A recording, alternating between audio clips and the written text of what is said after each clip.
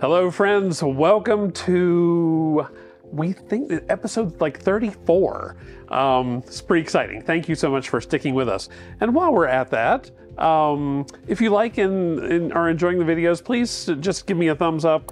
Be sure and subscribe, hit the little bell icon so that you'll be notified when we do more videos. My name is Mark. I'm the owner here at Creative Occasions, and it's a pleasure to have you in my workroom. We all have tons of utility glassware, right? It's just sitting around the house, available readily, retail. But sometimes you want something a little bit more. You want something that's just a little more unique. And you may have seen this technique before, and if so, I apologize to repeat, but I promise you're gonna see some things here that you haven't seen done quite this way before. Simple rubber band we're gonna take and put around this glass vase. I did double this rubber band because it's a little bit large for this size vase. So I wanted it to be tight so that it's, you know, holding in place what we're doing. We're kind of ending the school year here. So we're gonna do an end of school nod to a fresh arrangement that you might, you know, want to be able to do for your child's teacher or something. So we're gonna use pencils, and basically you pop the rubber bands away from the vase and you just stick the pencils down in there, and you keep adding pencils and keep adding pencils. And if you're really OCD like I am, you can turn the pencils so that you can see all the number 2s on the outside of them. I'm so sorry. But there it is. So anyway, that's it. You literally just keep adding as you go around until you have completely covered the vase, and this is what you're going to end up with. Now, I didn't like the look of the rubber bands, so I took, again, going back to my hardware store products, red electrical tape, and just put a band of red electrical tape right over the rubber band so you don't see the rubber band. Okay, everything's nice and secure, held in place, but it's also decorative. Favorite mechanic, at least one of the top 3 favorite mechanics, little bundle of greenery. We're just gonna get it pre-done, ready to go, give it a fresh cut, and pop it right in the water.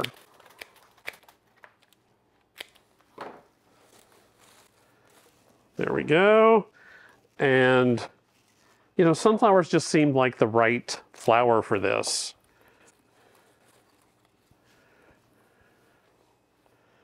Gonna give this a little bit of height.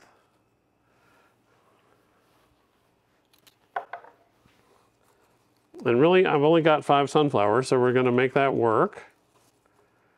If you had something else you wanted to put in there with it, you sure could, or add more of them. I think that would be fine as well.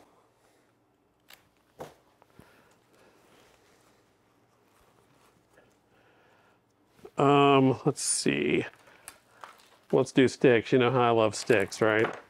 So we're gonna add a couple of those just for some added height, just because Jason loves it when I do things that are up in that camera up there.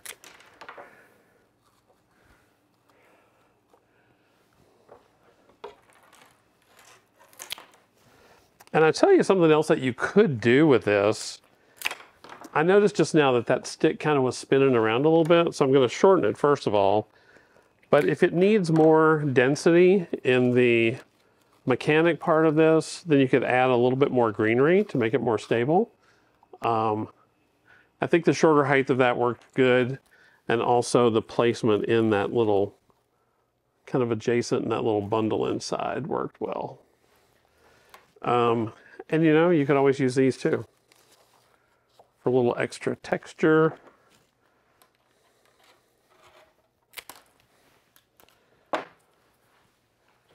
It's so funny. I'm in such a habit of cutting material with a fresh cut when it goes in water that even when I'm using something dried, I still do that.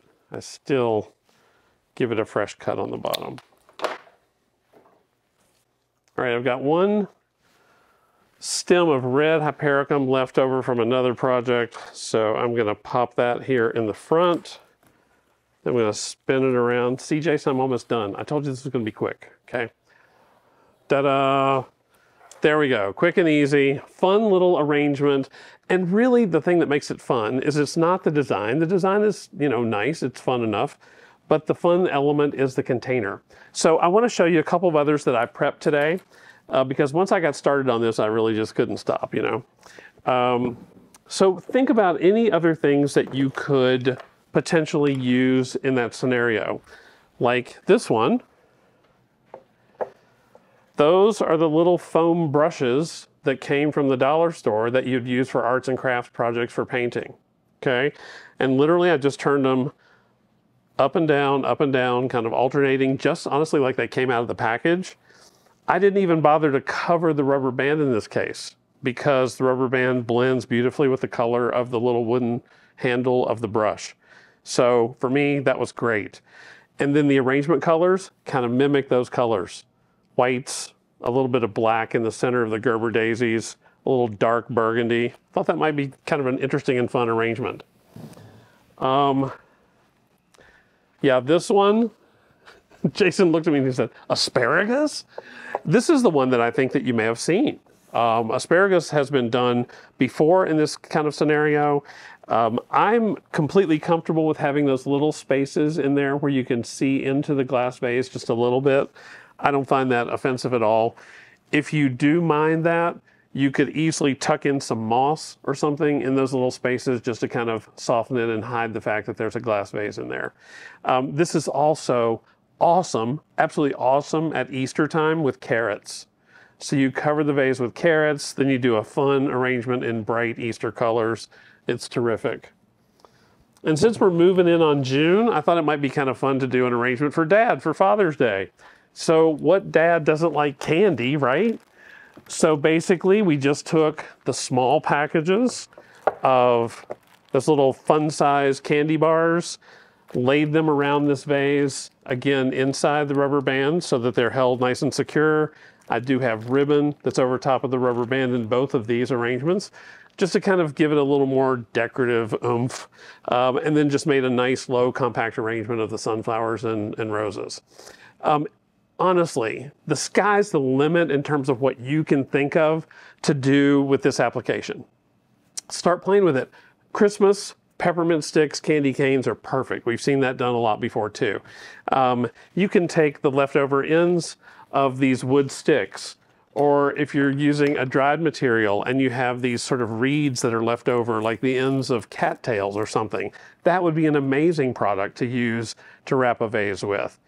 I did notice when I was doing the asparagus that because of the tips of the asparagus being a little more open, and at the top of that, that almost again works for another mechanic. So when you're putting the flowers in place, you kind of go through the stems of the asparagus.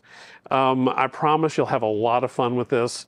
Just, you know, go to the hardware store, go to the dollar store, wander around, just, you know, kind of let your mind wander about things that could be fun to wrap a vase with, as a nod to somebody that you know or love. Colored pencils, other paint brushes, just have fun with it.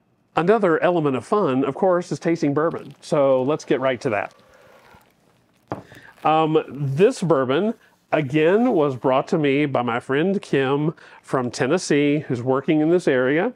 It is George Dickel's Bourbon Whiskey. This is an 8-year bourbon. I'm pretty excited about this.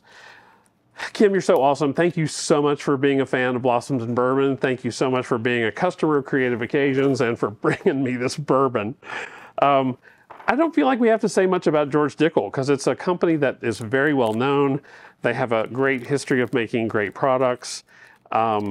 This is an 84% corn mash bill. So that's what pushes it into the category of being bourbon as compared to whiskey. And also the fact that it is aged in those new American charred oak barrels. So great color. You know how I love me that caramel color in there, and it's beautiful. Yeah, again, nice color. It's a little vanilla. Some other fruit.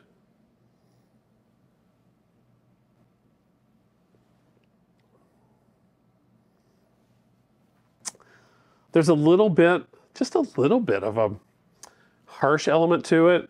Definitely like a cherry flavor in there.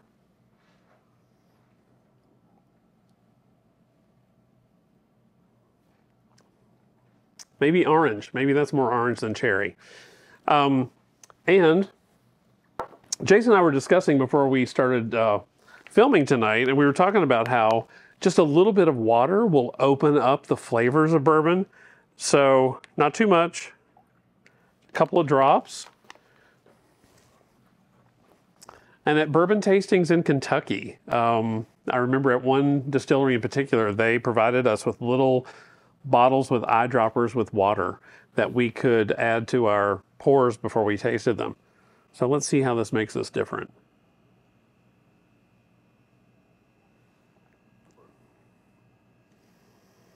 That is amazing. We talked about that. It just changes the profile so much.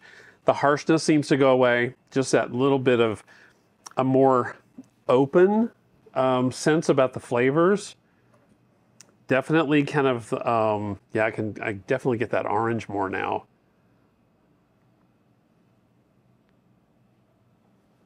And this one finishes kind of mid-tongue for me, which is really a nice sweet spot for when I'm tasting. George Dickel Bourbon Whiskey, 8-year. Kim, thank you so much. This is great. The next time you're in the store, we'll have to share a pour. Friends, I hope that you've enjoyed this episode. I want you to be able to try this technique, post a picture so we can see what you're doing, and try George Dickel Bourbon Whiskey. And until next time, cheers to you and to flowers every day.